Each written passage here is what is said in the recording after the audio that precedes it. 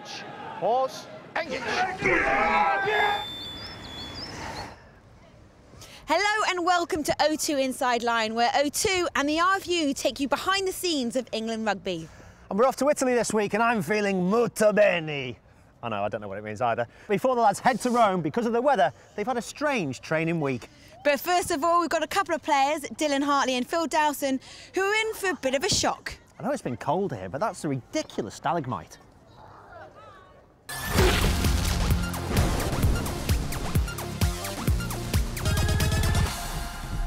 Guys, thanks for joining us. We're going to play a little game whilst asking you some questions. It's obviously a big win up in Murrayfield, but that win was so important. I think a challenge in itself, going away from home and winning, you know what that's like. Yeah. So for this squad and being the first game going away from home and winning was huge for us. Sets you on the road now, but off to the Coliseum.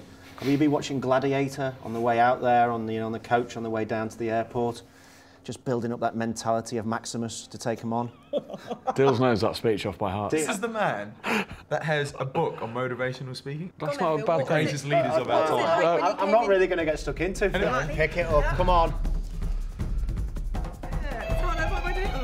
No! Every single I can't believe you fell for that. Just following up on the leadership thing, it just feels like you're giving that little bit of discipline now. It's been happening for a while. Once the dog barks once, it will eventually bark again. Steve Peters, the psychologist, told me that I've got a chimp in my head. Really? Yeah. What's wrong with A that? small monkey in a cage in my head somewhere, and that's what he said. So. That's the expert. Let's look at Italy. A lot of the sort of pundits, if you like, are saying this could be a real turning point for Italian rugby. We've got to go out there and we've got to take a big scalp ourselves. It's a big game for us, you know, especially up front. Everyone's talking about an experience from us, so we're going to play ourselves underdogs again. It's there for us to lose. We're going to win. I'm concentrating this time. Are you? Yeah. Go! Wasn't me this time! I pushed it too early! How can you build on the performance against Scotland? I think we need to get the ball. Yeah. I think we just defended. And you know, you can't win games by just defending. We need to get the ball and we need to attack. And the good thing from last week is we didn't have the ball and we still won the game. And hopefully this week we can put a bit more emphasis on the attacking sides and show what we can do there. And how was the first cap? Did you enjoy it? Was it everything you thought it would be? It's been a long time coming, so I enjoyed the environment and the atmosphere beforehand. Obviously, we could have performed better, both individually and as a team. But in terms of getting a win up there, yeah, first time out was good. Hopefully we'll show that character we showed at Murrayfield, and we'll stick together and we'll get that away result we're after. We've got the same group of players that have been playing for a while, and they've got talismanic figures in Parise and Castro Giovanni, and they're players that we play against all the time. I don't want to play this game. Should we just pretend we're playing it? Yeah. Is it worth me putting money on either of you two to score any tries this weekend? Not on recent form.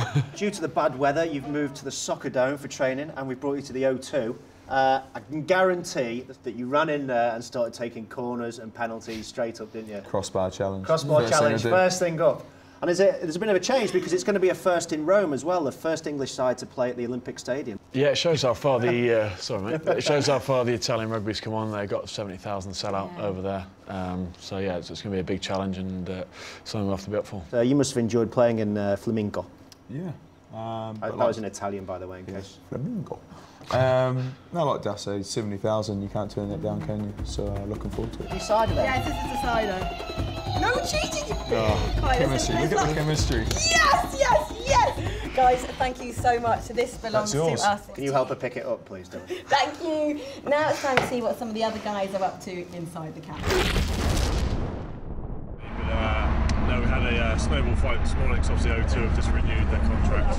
Yeah, I'm going to shine the plums. Who was the culprit? It was Charlie Hodgson, actually. Thank you, well done. Thanks, guys. We are heading to Sainsbury's in Chertsey, giving people a chance to get pies and pie delivered to their house. Giving it the attitude. There we go. Attitude. I'm really happy. There's a pie. What's your favourite pie in the whole world? It's a very difficult question for a man of my stature. A breakfast pie. They actually did last over the World Cup. They had a breakfast pie. So bacon, sausage, egg, mushrooms, tomatoes. Beautiful pies. A three-game pie, yes.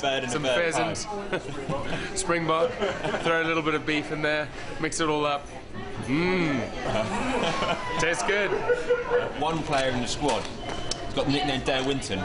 You don't want to tell me who it is, but give me some clues. I don't know the story behind it, but when David Strettle called Mike Brown Dale Winton, he got really offended by it. So I don't know the story behind it, but the fact that he got offended by it, I think most of the boys are going to start calling it. Youngs, you were here at the Soccer Dome today, did a bit of a big rugby session, training today, 2 sessions. What have you guys been working on? Forwards do their mauling and brawling.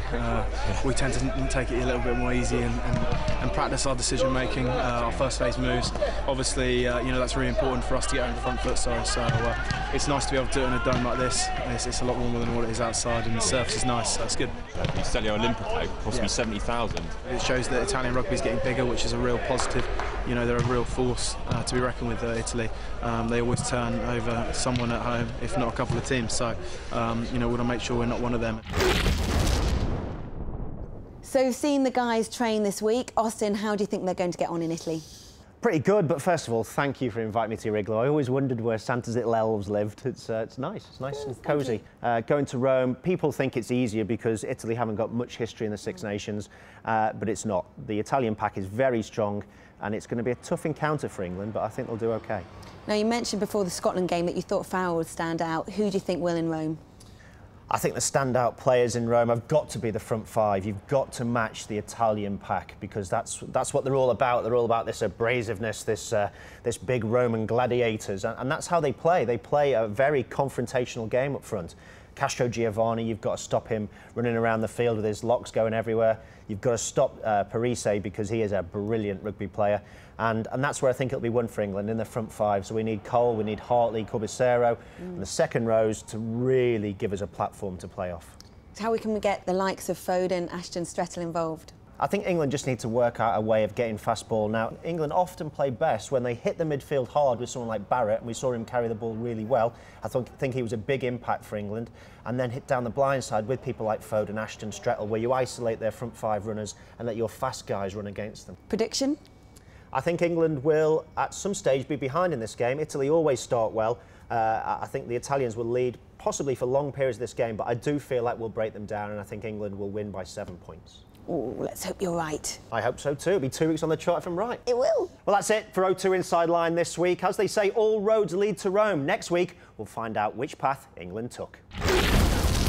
Sign up for O2 Inside Line episode alerts at o2insideline.com and you'll never miss another episode.